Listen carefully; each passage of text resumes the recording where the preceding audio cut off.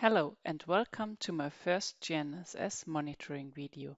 In this video I want to show you how to configure the communication in the GNSS receiver and in T4D server.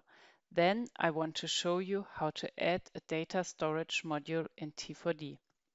This video is the first part of 3 videos.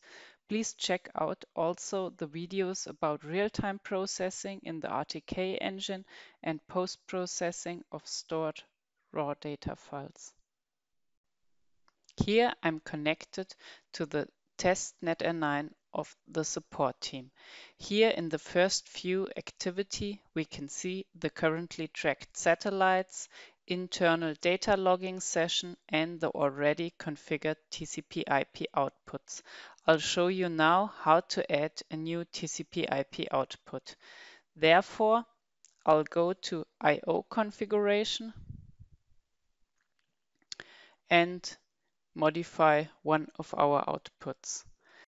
Here it's important to note the port, in our case 5023, and to check the data format. T4D receives and processes raw data, so I use this. The other options here I don't want to use for this demonstration, but it's important to check the epoch interval. The range here is between 50 Hz and 50 seconds, but I'll use the default of 1 Hz now. All the other defaults are fine and I finish this page with OK. To connect to this data stream, I have to open the T4D server UI and insert a device manager module.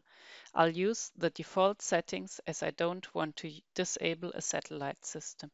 Beneath the device manager, I can add my GNSS receiver module. And I add a new configuration called demo. OK. In the next step, I have to select the station and I have prepared IGS sitelog files with the data. It's available in this folder and you can see the imported information here. So I have defined a station ID, name, code, the position, the antenna and receiver type.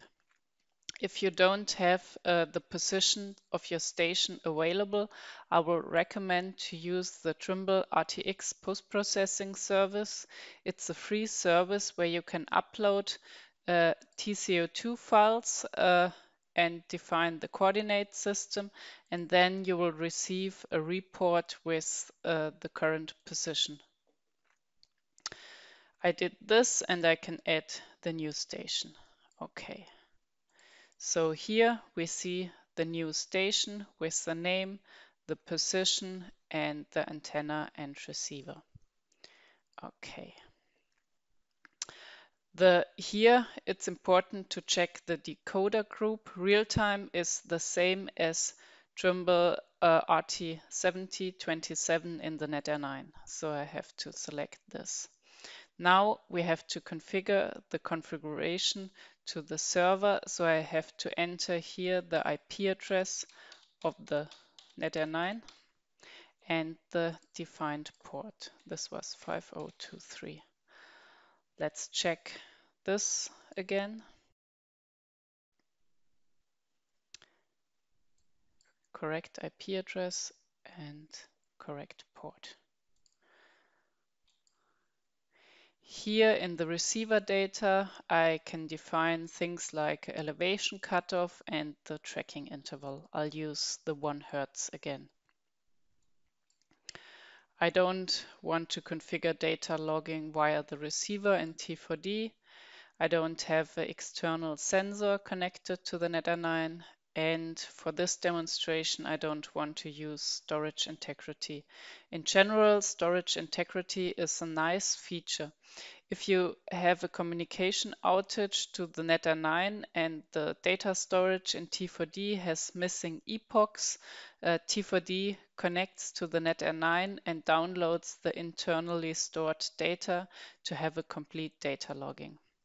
But I don't use this now. So finish.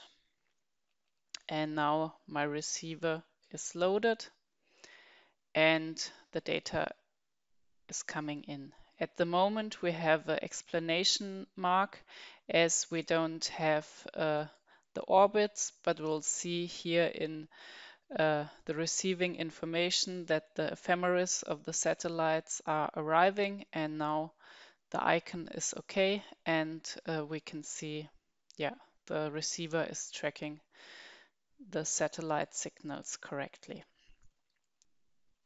With the GNSS receiver module, a ephemeris manager module was added automatically. The ephemeris manager provides the received ephemeris from the GNSS receiver to the other modules for data processing. Beneath the GNSS receiver, I want to add a storage module now. So insert module, storage, OK. Here, T4D presents two predefined storage modules, and I'll use my TCO2 storage module. Here you can see the properties with the available storage types. I don't use Rhinex, but I'll use TCO2 file for now. Here you can see the storage path of my TCO2 files, and I selected the folder structure Enhanced Day. I don't use add station code and a data rate of 1 Hz. You can select between 20 Hz and 10 minutes. Of course, this depends on the checking rate of the receiver module. I'll use the start next observation file after 1 hour to create hourly TCO2 files, and finish. Now my little demo system is ready. I have a device manager with only one receiver. The receiver module connects to the Net N9 and gets raw data, which is displayed here. I store TCO2 files on my hard disk, and I have a ephemeris manager module.